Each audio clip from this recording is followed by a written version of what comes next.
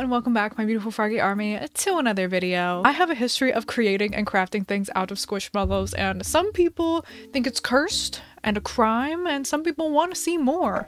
And if you clicked on this video, chances are you wanted to see Peach interrupt me, and you also want to see more Squishmallow crafts. So I have been on the hunt for the past couple of months for some 5-inch Squishmallows for a cursed Squishmallow craft that I've been talking about and just never doing. So finally I have sourced enough Squishmallows from Goodwill for this project, plus 1 or 2 from my personal collection just to round off the numbers. But you saw the title, you saw the thumbnail, let's just get straight into making a tote bag out of Squishmallows. Let's start off with our wonderful volunteers. Now, like I mentioned, I found most of these 5-inch Squishmallows at Goodwill, and yes, I could have left them there and they would have gone to loving homes that would have loved them, cherished them, played with them. Definitely not do any cursed crafts that involve taking them apart and ripping out their insides.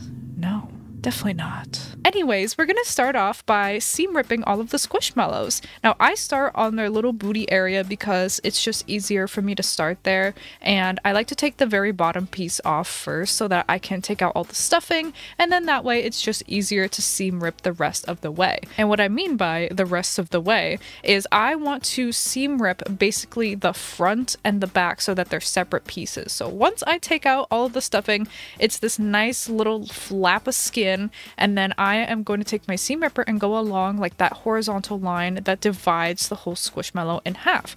That way I have the front just like this, there we go, and we have the back, so we have 2 separate pieces. And I'm going to repeat that process for every single Squishmallow. Yes, this was a lot of seam ripping. Yes, this is like a travel size seam ripper, so it made it a little more difficult, but it's okay. We just rip and pull, and there we go. We get our nice pieces of Squishmallow flesh. So with my 9 Squishmallows that I started off with, once I finished this process, I had 18 total pieces of Squishmallow fabric / disassembled Squishmallow body parts. So now slapping those onto my cutting board, we're gonna take this little fabric block piece. Listen, I am not a sewing connoisseur, okay? I learned all of this from my friend Mary, who taught me everything when we did our Squishmallow blanket video, so you should check that out if you haven't. But I'm using this so that I can cut out consistent shapes with all of the Squishmallows. I want them all to be this 3x3 square, so I'm using that as a template to cut all of them out.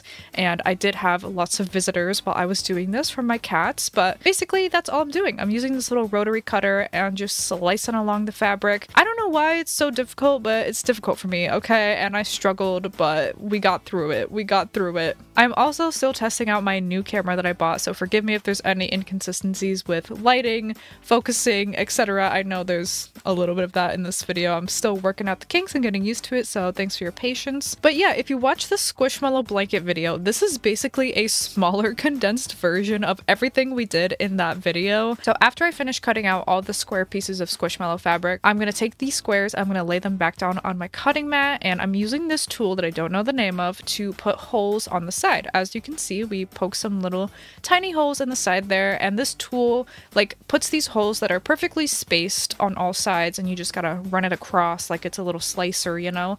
So that's what I'm doing, and this is going to allow me to crochet with some yarn into those holes and basically make a border all the way around the piece of Squishmallow fabric. The exact same thing that I did for my Squishmallow blanket. This is so I have an easier time making this tote bag because, listen, I don't know how to sew. I don't have a sewing machine because I could just take these pieces of fabric and sew them together with needle and thread, you know? But 1, I don't have a sewing machine like I mentioned, so I would have to hand sew that, and 2, I'm very bad at hand sewing, so it would just be real messy. My true skills lie in crochet, so if I can combine that, I will incorporate crochet into anything. Let me tell you, it just makes it so much easier for me. So that's why we're doing this. And hey, it worked for the blanket. I can do it again. And also granny square totes or some sort of crochet square tote is very popular, so I thought this would kind of be a little homage to like a little granny square tote as well. So now I'm taking a size H hook and just some random white yarn that I have, and we are going to crochet a border all along these little pieces of fabric.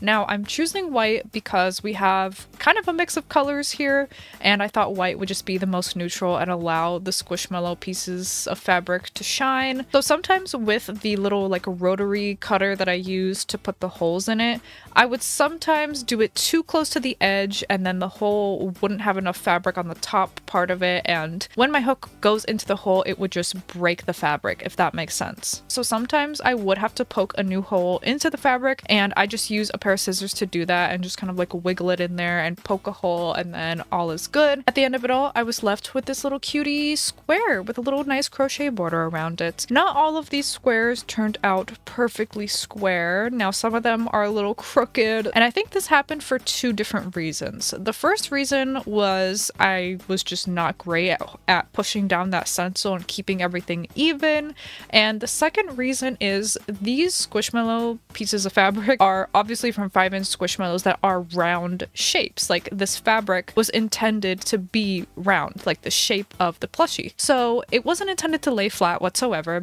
and when I'm trying to get it to lay flat, it doesn't really work and it kind of bunches up underneath of the stencil that I'm using. So to stop it from bunching up, I have to kind of like pull on the fabric a little bit, kind of contort it underneath of that stencil, and I think when I do that, sometimes it pulls a little too much on one side or not enough on another side, and when I slice it up with my little rotary cutter, it's kind of uneven because I was yanking on that fabric a little bit and making it uneven underneath the stencil, if that makes sense at all. But it's okay, it all ended up all right, kind of ish, but they're not all gonna be super even, which is fine. But anyways, we're trucking along here and we are putting this crochet border on all of these Squishmallow pieces, also including the back sides of the Squishmallows that I cut out as well. Not just the faces, but also the back sides, because we're going to use these for the front and back of the tote bag. The faces are going to be the front and the backs of them are going to be the back, if that makes sense. And also for this border, just to make sure it wasn't stretching the Squishmallow fabric pieces too much, I was doing 1 half double crochet, chain 1, and then half double crochet again all along the border. And once I was finished, we had this nice satisfying stack of crochet Squishmallow pieces. Look at that. Saved me so much time from having just to crochet a whole square. Wow, look at that. So next I'm going to figure out how I want to arrange these bad boys. We've got like a weird mix of colors. I didn't specifically source my Squishmallows in any specific colors, so I'm kind of working with what I got. The color palette definitely could have been a lot cuter if I made the active choice to choose cute colors, but I didn't, so it's fine. So once I found a configuration that I liked, I also took a picture of it just for reference, and then did the same with the back sides just so I knew how to sew all of this together. So I am just using a yarn needle and that same white thread, and we are just sewing all of these pieces together. As you can see, I have the picture open on my phone, so I know that, you know, I'm arranging them and sewing them in the correct way. How I like to do this is I like to make one strip at a time, one vertical strip at a time, and once I have all the strips, then I sew all of those together. I don't know, for me it's just like the most easy way and feels less intimidating. So after I did that first strip, like I mentioned, I had all of the strips ready to go. Yeah, then we just sew all of these together and it doesn't feel that bad. You know, this was actually pretty quick. I don't really like weaving in ends and sewing pieces together that much. I tend to avoid it, but this was actually not so bad, so I really didn't mind it. So if you want to recreate this part of it's not that bad, I'll tell you from experience. I'm just also using the back loops only to sew all of this together. That way those front loops are still kind of like visible and distinct in the front. I don't know, I just like the look of that. Also, if you like Squishmallow crafts and you want to see me do more, liking this video is the best way to tell me that you enjoy it and you want me to do more, and I will do more, trust me. Any excuse to cut up some Squishmallows and use their guts for something, I will do it. So after I finished all the sewing, I had one big piece, and then I repeated the same process for the back sides, and now we have these two panels that we can use to create our Squishmallow tote bag. So I'm going to put these right sides facing together, so we have the outsides facing the outside. And this was not the most ideal way to sew these together, but it's what I chose, and I was too lazy to undo it all and do it all again. again. But I am half double crocheting these two pieces together. Now you could slip stitch these two pieces together. You could sew these pieces together like I was doing with the yarn needle. I could have made another piece of fabric and put that as like a middle piece to give it kind of like a gusset, but I didn't do any of that. I just crocheted them together because I felt like that was the easiest and quickest. It did lead to some weird kind of shaping, which we will get into, but yeah, I wasn't gonna redo all of it. But I think if for some reason you are recreating this, I would recommend just sewing it together or making the gusset. I think would be the best for the shaping, especially if you're not going to do any sort of blocking for the squares, which I don't even know if they would like block themselves because it's also Squishmallow fabric. I don't really know. But yeah, once I finished all that, I just turned it inside out and kind of poked out those bottom pieces.